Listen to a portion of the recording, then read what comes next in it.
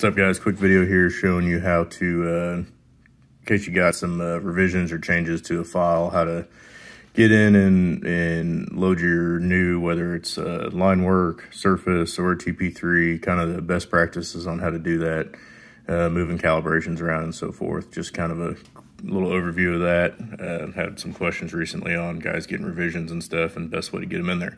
So lots of different ways to do this. This is my opinion.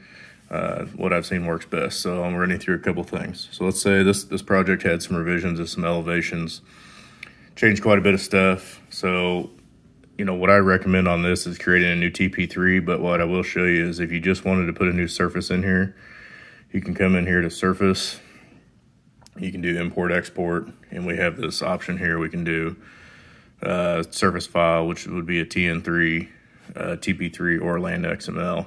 So what'll happen there is if we bring in a new surface, we'll actually create a new surface in our surface list here.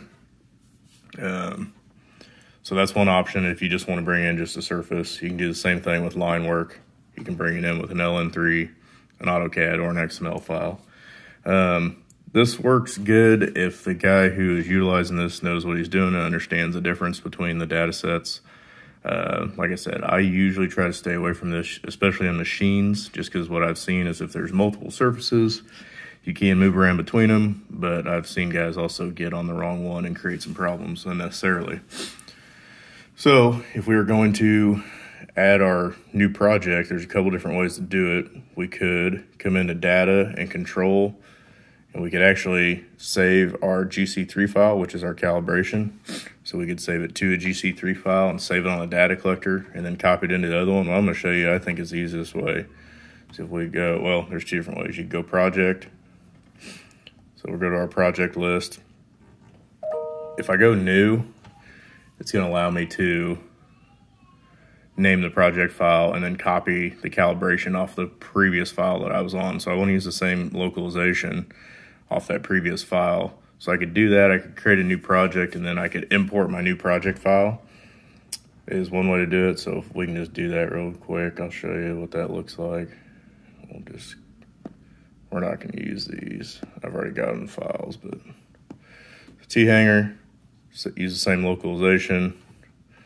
So it comes in there. I would almost always, obviously, date and label things. So now we could come in. We could import from a TP3 file, which should be on here. Oh, it's on the D drive here. It's 42621.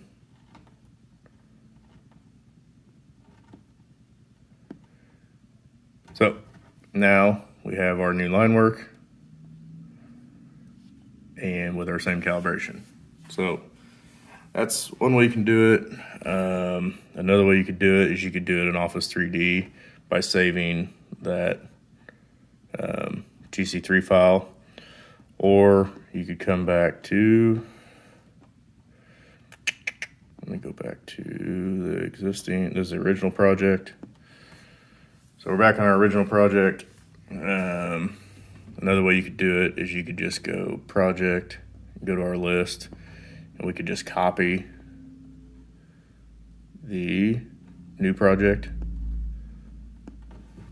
onto there. But so you'll see when we put this in here, see we don't have any control in there. I should have copied my Gc3 first, but now we can just, I would have done this before, I should have done it, but you can swap back now.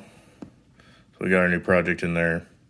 I can actually just go to control, import export to Gc3 file. I actually do this a lot just to have the Gc3s kind of handy. You can save them right here.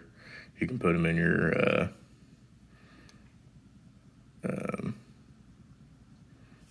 3DMC folder, or you can just drop them. You can create your own folder with all the Gc3s if you want. So 7 points, export successfully.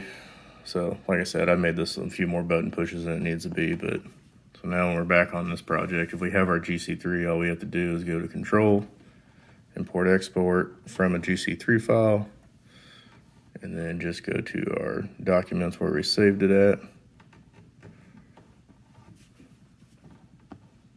Now we got our points in there. So yeah, I've just seen this a lot where guys don't understand you can move that around, and we end up relocalizing and doing silly stuff. So a couple different ways you can move that around. Like I said, to each their own. I just found that creating a new project file with the revision date on there tends to work better than just adding the surfaces and stuff, because it eliminates some possibility for error. Thanks.